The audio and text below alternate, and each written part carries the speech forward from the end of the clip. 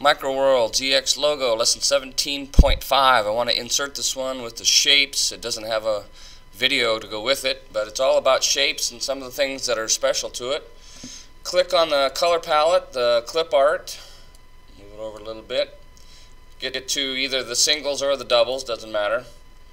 We'll take the penguin and we'll put it in the backpack. Open the backpack with a right click. There's the penguin, turtle 1. Go to the shapes. If you double click on the shape, you can change it. You can do all the things, you can do all kinds of things with like the pen up here. You can do individual pixels, make the eyes a little green, pixel by pixel. You can do the bucket here and maybe do a little pink or turquoise or whatever that is. It's still called penguin, but you can edit it. And when you hit OK at the top, OK, it's now that shape. The good news is you can't change the original. The original stays put. This is the new one. You could also right click and take another one. Let's say I take another one, drag it over here. Upper corner here, upper left hand corner, you got several things to worry about, or use I should say. You can make it bigger. Instead of 8%, it goes 1600%. There's the even close-up view. Here's your chess pieces. You can flip them. If you hit this one, it goes the other way. Now you got one left, one right. You can flip it this way, upside down.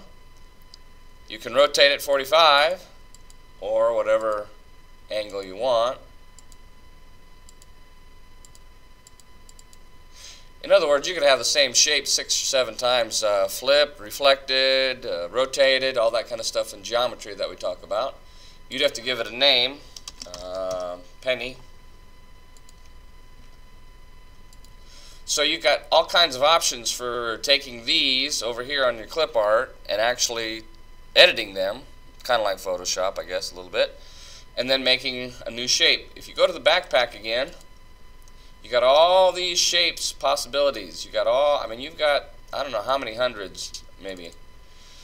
You can double click on it and you can actually start drawing by yourself. Let's say you want to make a turtle or a rabbit.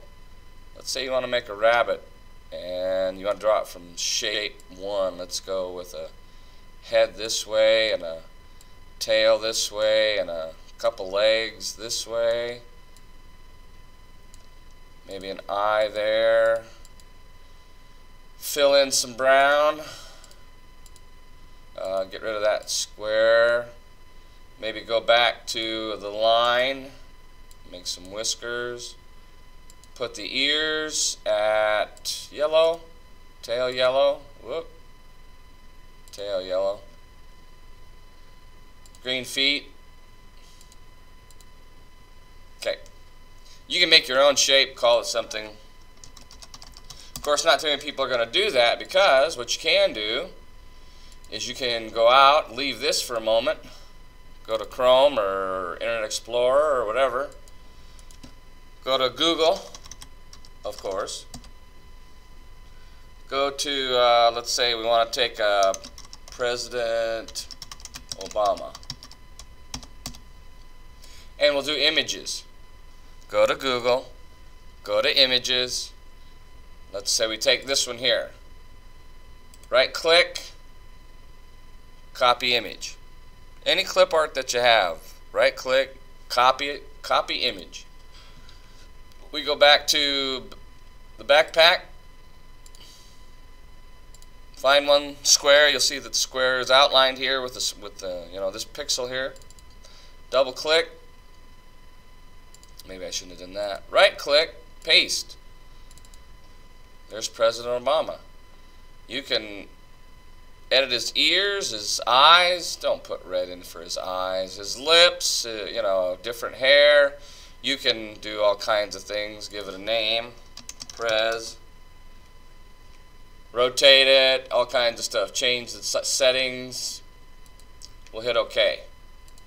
Now if I set the shape, if I have my keys right, press, you can copy and paste, then edit just about anything you want, including taking a picture of yourself. I do this with the iPad. Take a picture of the kids, send it to their email address, then they upload it. They can take themselves, or me, I guess that they like to do, or the teachers, off of the web page. Right click, copy, come back to logo, paste, and you can have shapes from all over.